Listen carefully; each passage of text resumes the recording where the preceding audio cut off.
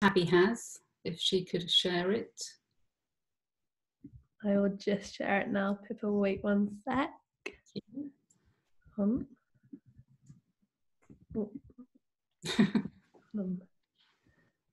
Desktop. You see my screen, Pippa, or not? No. Okay. Hold on. Okay, there.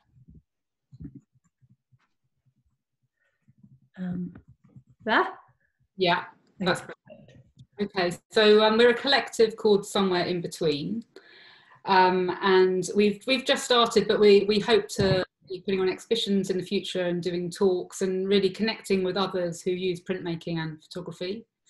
Go to the next slide, please, Tabby. All right, letting people moving. So the 6 artists, myself, Pippa Healy, I use screen printing, photography, iPhones, screen etch resist, image transfers. I use a number of different processes in my work. Eliz, Varga, who uses photography as well as her principal way of making work, but she really takes it into different areas and is doing some really interesting work about motherhood. Zoe Prichard, who uses photography again, but then takes it completely into a handmade area and really changes the way her images work. Tabby Cooper, who uses digital and moving images. Rosie Zielinski, who uses, again, moving images and photography.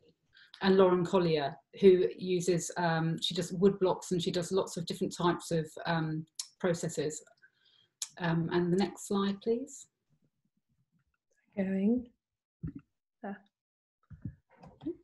So I'll start off with my work. My name's Pippa Healy. I'm a photographer principally and printmaker, and I also make zines. And my work is, my practice is diaristic and it's consumed with themes around loss, longing, violence and grief.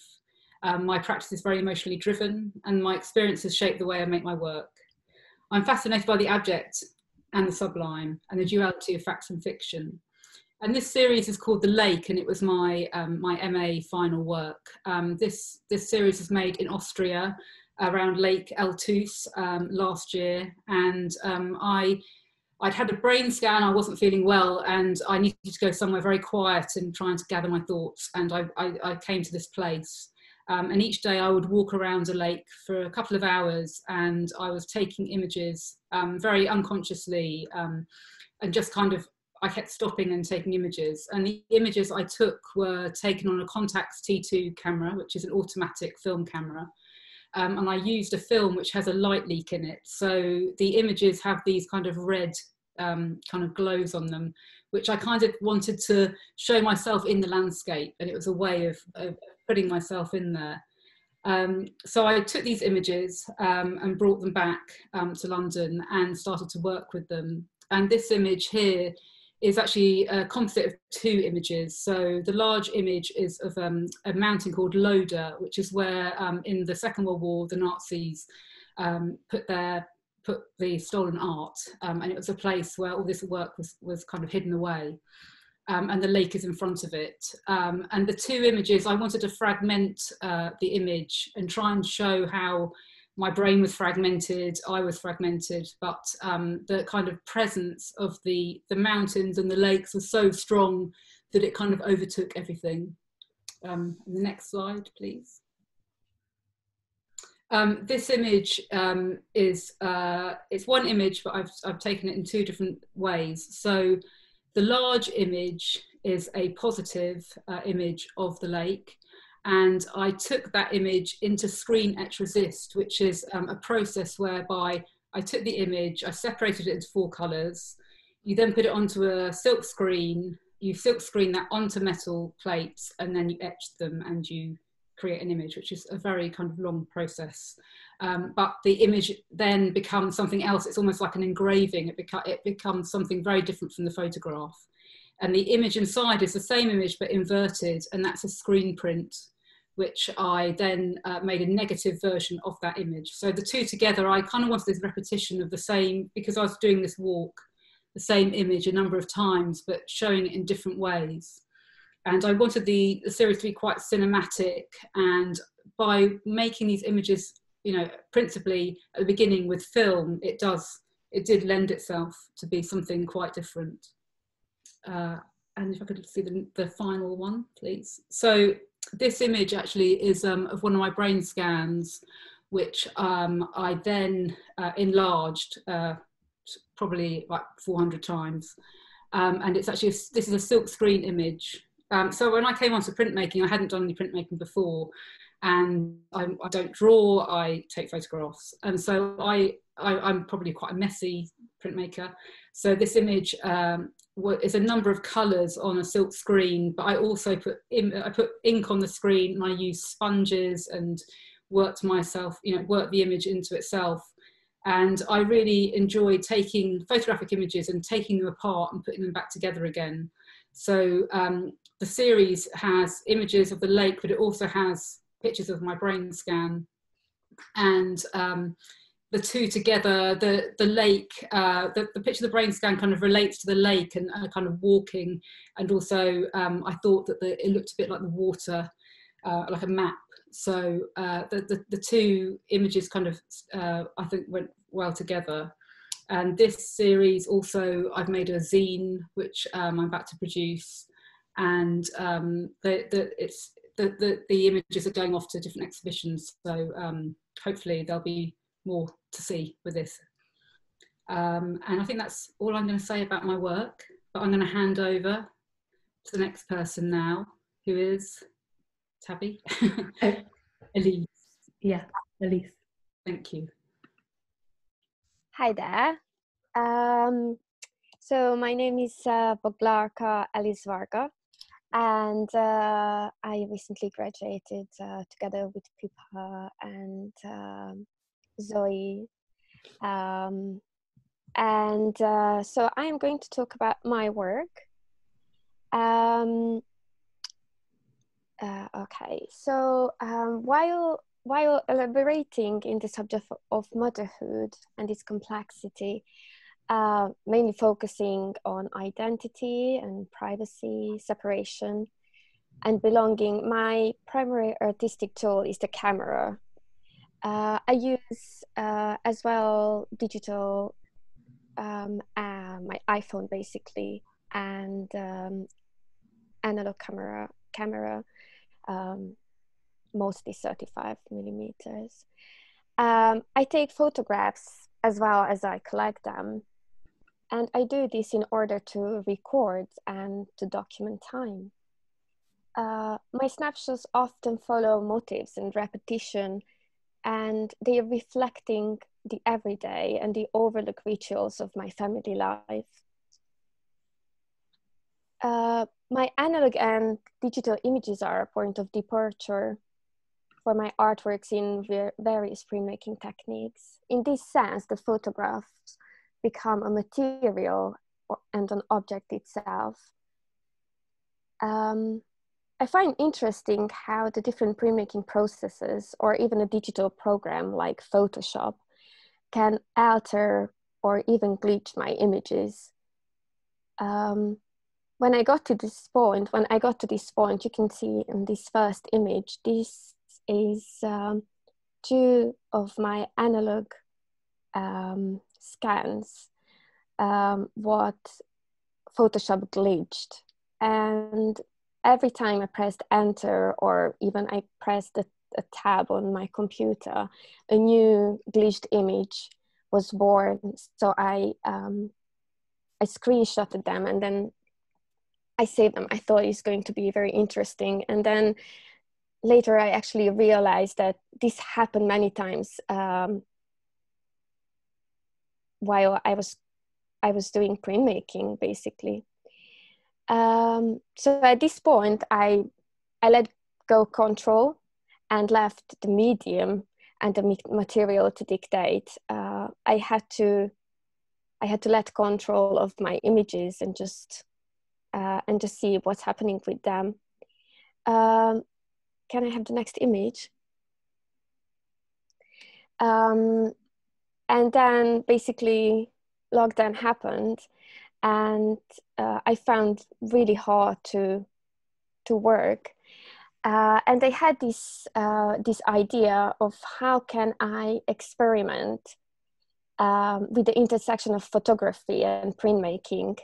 And they had a few photopolymer plates cut really small. Basically, these prints are 6 centimeter long and 4 centimeter wide. And I put them in an analog camera and I saw what is going to happen. I was interested if something will turn out, if my experiment will result in something, and these prints came out. These are basically the positives. So wherever there is the light touch the plate, there is darkness on this image. And I eventually sent it off to one of my colleagues, Marigold, and she printed to me and sent it back to me. This all happened during lockdown, which was very interesting. In my practice and in my work, I think one of the artists is really influencing me and how she's thinking about printmaking and the plate is Dora Maurer. She's a Hungarian artist, and she said that the following. She says the print of an object is not just a document of the condition of that object, but also an image. And they found really interesting and sort of reflected that my images are getting new featured and they are getting their own and new memory through the printmaking process. It all felt like the end product is a double exposure in this way. Can I have my last image, please?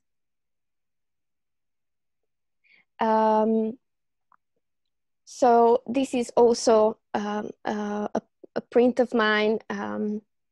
I use direct image transfer on zinc plates, and then I etch them. And here what happens again, I let the process to take lead on my work. So I'm never really in control how this end result, how the end product is going to look like.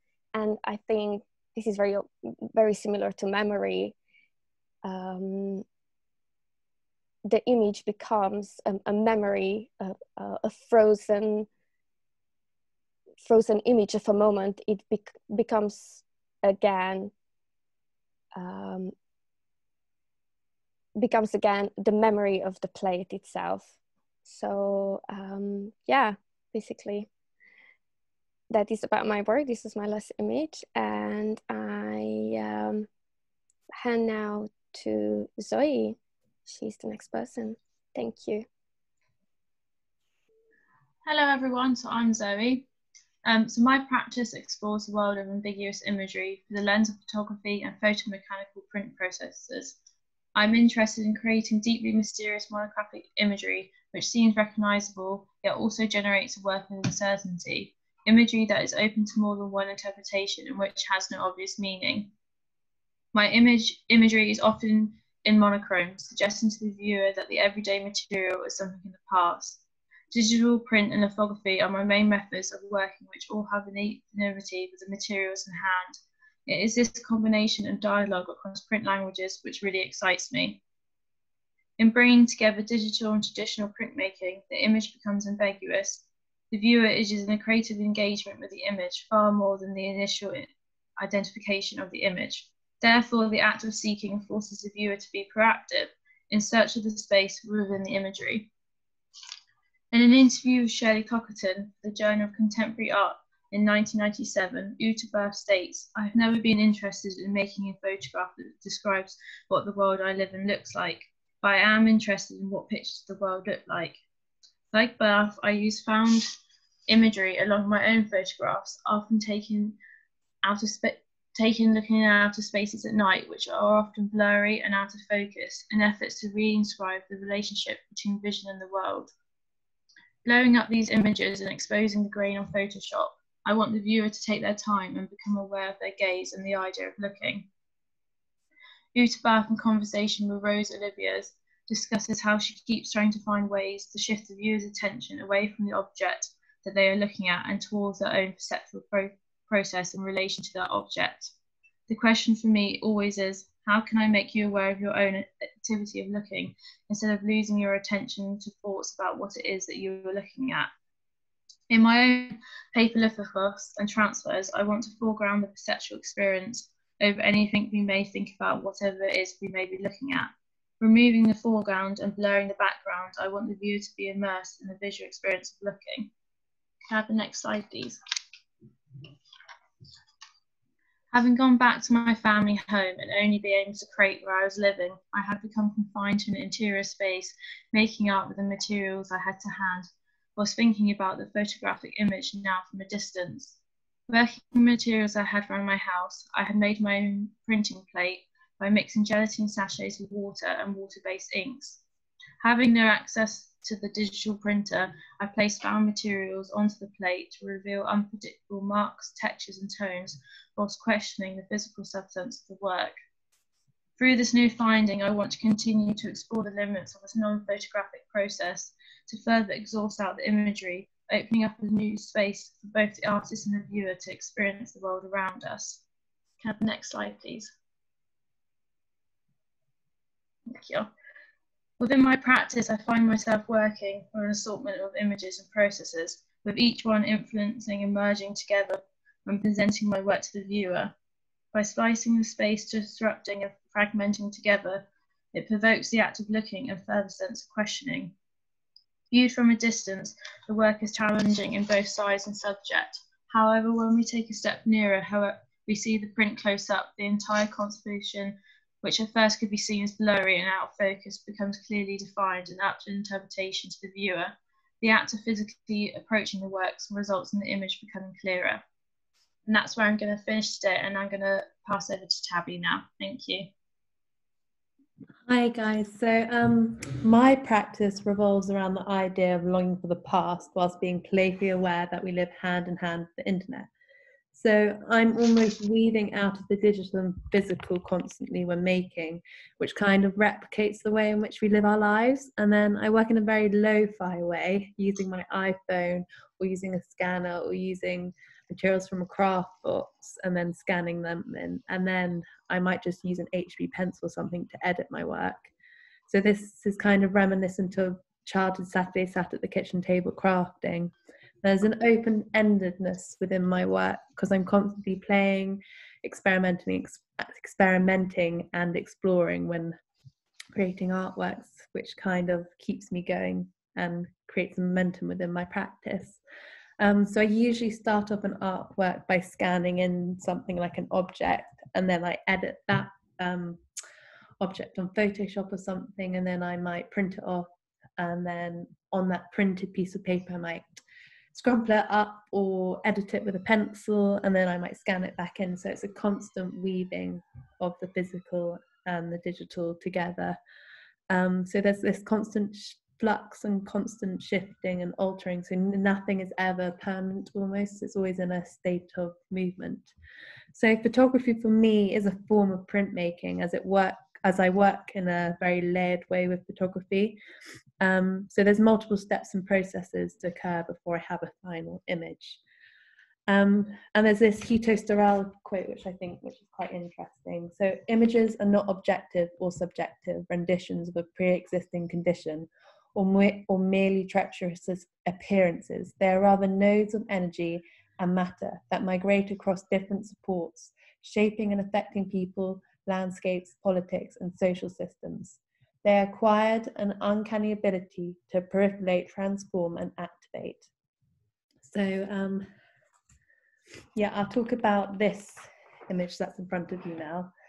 So this image is called We're Not in Sainsbury's Anymore, and it's the background of this image is of paper forms that I have taken photographs of, And then I have started photoshopping, and it becomes this kind of lo-fi looking backdrop, kind of reminiscent of like 80s cartoons. And then the object that you can see is a mod rock sculpture. So this physical object is now becoming part of the digital, which I think is quite an interesting thing. So this sense of artificial. And let me move on to my next slide. So then this image that I made is called I Can't Seem to Find My Keys, and it's on A4 graph paper. And if you can probably see, there's some areas that are filled in with graphite, and there's this sense of the physical and the digital again. But also graph paper creates this idea for me of being a playground for abstract ideas and playfulness to occur. So it's almost a base layer for me to work on, which I think is quite interesting. And then with this image, I made this during lockdown, so it's a big digital print, and then I cut into it, and then my mod rock sculptures I had photographed becomes almost 2D sculptures, if that makes sense. It's kind of like a pop-up book. And yeah, there's a sense of the portable within this sculpture too, which I think is quite interesting. So when making artwork, the artists I reference are Hayley Tompkins, due to her use of materials and her relationship with the lo-fi, and there's a sense of intimacy and informal within her work, which I'm quite interested in. And then Seth Price and this anthropological way of looking at technology. And then I constantly refer back to the artist Polly Applebaum due to her use of craft and colour, and there's this comforting sense of not nostalgia but of home almost. And also there's a sense of playfulness in her work. And in adult life, we don't always have that every day popping up in our lives, which I think it creates a fleeting moment almost for us. So when looking at a playful artwork, there's a fleeting moment of joy almost. So yes, that's my work, sort of. So I'm going to pass on to Rosie now, okay? Thank you, Tabby. So hi, I'm Rosie, and today I'll be talking about how my work explores the mediums of photography and printmaking. So as you can see on here, this is actually a still from a video that I projected onto fabric.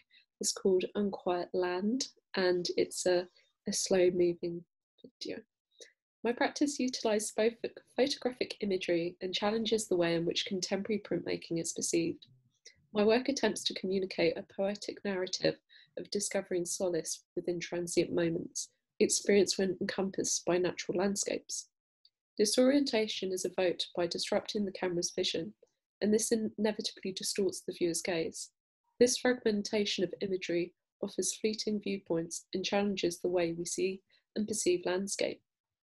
I endeavour to create an awareness of the ephemeral that surrounds us through durational imagery, both within photography and moving imagery. This encourages the viewer to become more mindful and appreciative for the natural world that surrounds us.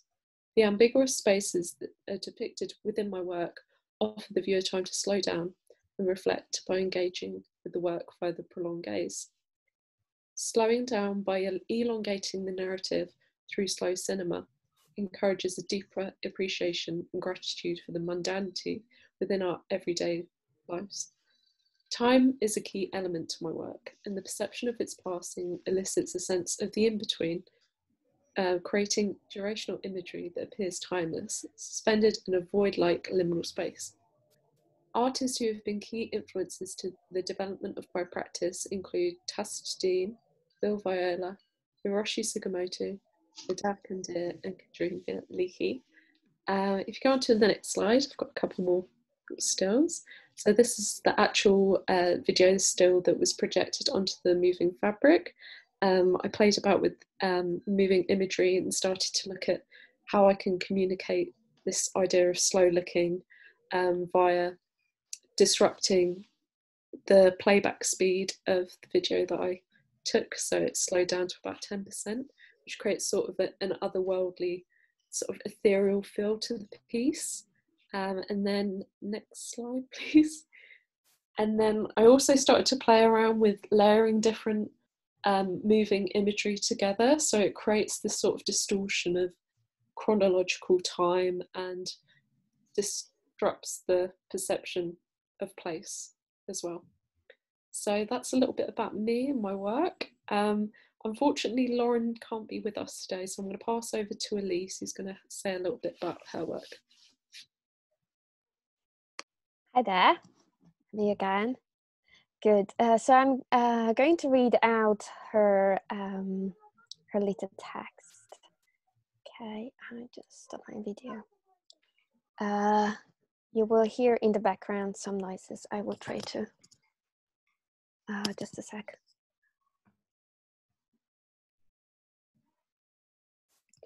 I am interested by the ways in which photography and the constructed image can alter our perception and relation to the physical materiality of place within the digital world.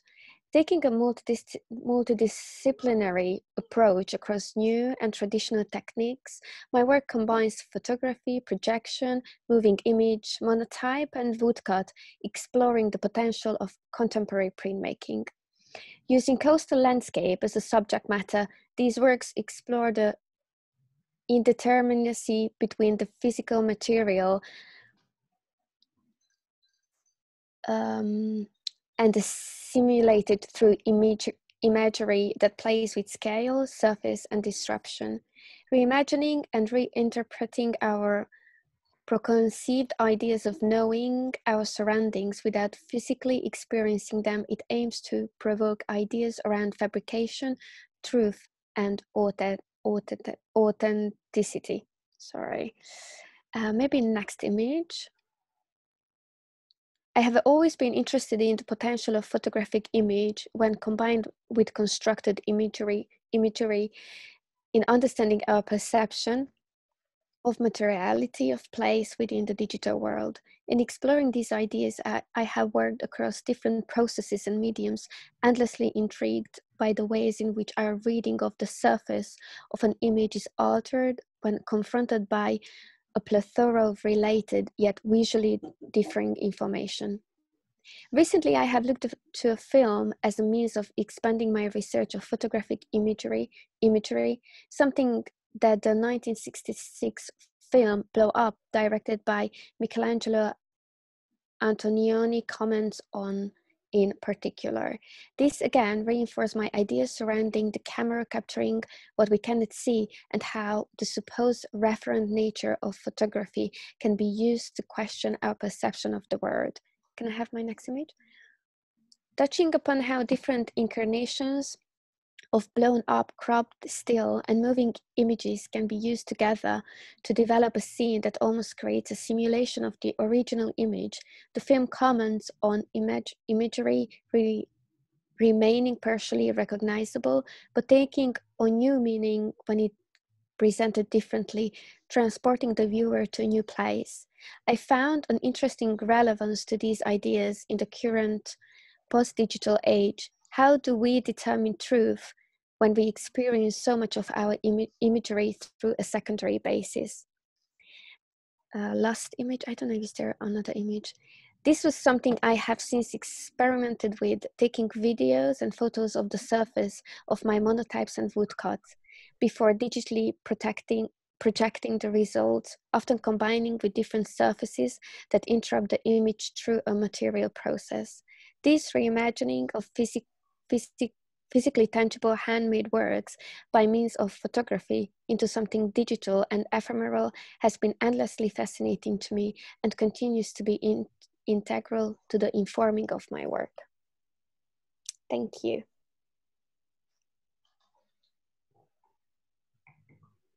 Thank you, Eliz. And here is our Instagram page, which we've just started, and we will be showing work and showing other people's work that we admire, and really interested in collaborating with others who use photography and printmaking. And if anyone's got any questions, we're very happy to answer any. If you can unmute yourselves if you want to. Hi. Hi. Hi, it's Paul. Hi, Paul. Hi, Paul. First of all, congratulations to all of you for your presentations, which I very much enjoyed. I think one thing that kind of comes out that connects a lot of the work is the sense that you are discovering imagery through the making of the work, rather than having a predetermined idea of what the image is before. And I wondered if you might say whether some of you might like to reflect on that. Everybody else is muted. I mean, for myself, yeah, because I haven't trained as a printmaker. I was really thinking about the image, and once I started doing it into a different process, it did start to change, how it looked and how I felt about it, and it made it a much more emotional experience for me, much more performative, by by having to use the etching press or having to spend a long time inking up things. It made it work, and it really changed for me what my work was about, and it gave so much more to it.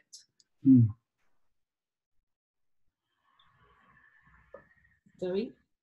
Yeah, no, I didn't know if someone else was going to say, but yeah, like you said, expand on by taking the image through printmaking, doing the process, the image transforms and takes you into a new avenue. Because I always start with found imagery, but it's the physical act of turning it into a print that takes the image somewhere else, somewhere that you didn't expect for the image to take you, and it's the physical act that transforms the image to a new place. So I think that's a big part of all our practice, I think.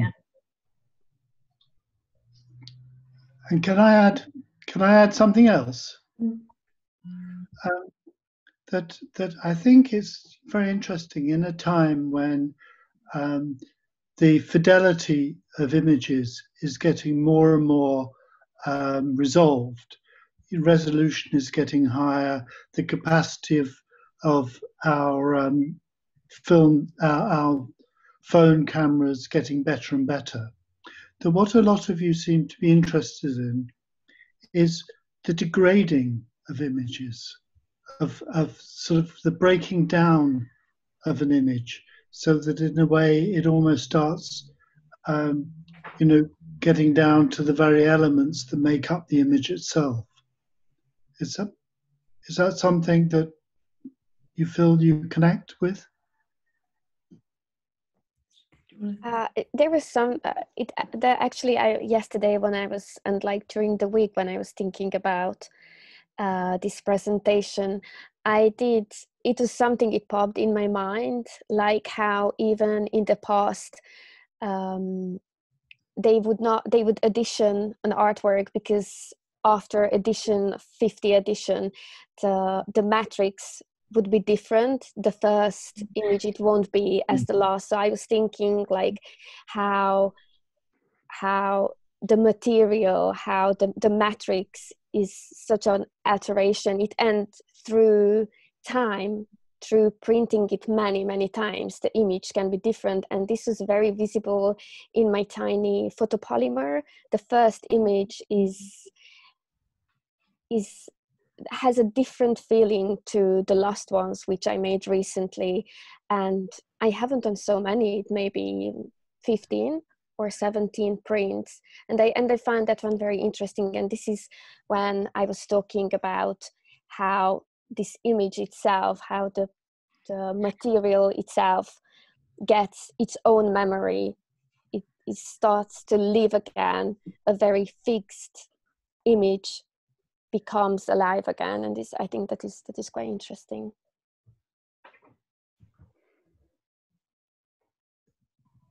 I was going to add something not to Elise's bit, but back to the question of not super high-tech images.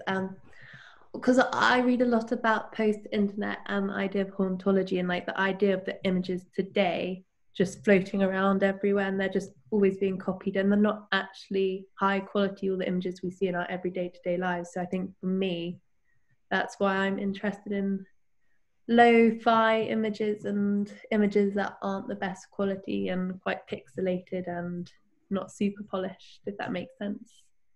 Yeah. Thank you. And there's another question here from Laura Noble, which I'm going to direct at Rosie. Do photographs feel as satisfying now after working with printmaking? Do you take a picture, find a picture and then create? Or is it the choice of subjects a first step can you tell us the starting point? She says it's 2 questions really. I think for me it's quite sort of organic in the way that I don't want it to be kind of manufactured in the way that I'm sort of actively seeking something out. It's more that I sort of experience a moment which causes me to slow down and appreciate. And I think sort of taking part in doing printmaking, there's so many processes that takes such a lot of time to sort of create a piece of work. I think that helps with that kind of slowing down and the appreciation of what the image is, what you can get from it. So I think that photography and printmaking sort of do go hand in hand, especially for me, in terms of a photograph is normally sort of perceived as being a snapshot in time, whereas within my work I'm trying to achieve sort of more of a durational sequence or period of time, and then that goes back to the idea of we're looking at sort of that liminal space between photography and printmaking. So I think the sort of dialogues between them are really interesting. Zoe, do you have any? Yeah, I was just reading the question. Maybe the next question for you, Zoe. Well, for me, photography has changed from being involved with printmaking and taking my images apart and even taking them into CMYK has changed the way that I look. Definitely, I think I look in a different way now. So Zoe, this is from Aaron, do you photograph through the lens of printmaking or do you print through the lens of photography? So I always start with an image, and it's always a photograph that I've taken myself just on my iPhone, so very low tech, or it's an image that I found from my surrounding areas. So I'm quite obsessed with finding the scraps of scanned pages at the library. And when you scan a book and you have the edge and it's all blurry, I absolutely love that. So I'm always finding found images from my surroundings, and then I normally take them into Photoshop, so I blow them up so to expose the grain, so it turns into a more ambiguous image which you can't clearly identify. It's sort of on the edge of being, oh, could it be this, or was a bit too abstract to read. So I think I always start mostly in photography, but I don't always have an end point for my work. I never take an image thinking, oh, I'm going to turn it into an etching. I kind of let the work evolve through the process of printmaking and let my ideas and method of thinking evolve and let sort of the process take over the end result. I don't ever take a photo and think, oh, I'm going to turn this into an edition of etching. I let the process sort of evolve. So yeah, I always start with photograph and let the ideas take over. Yeah. I don't know if that's the same for you, Pippa.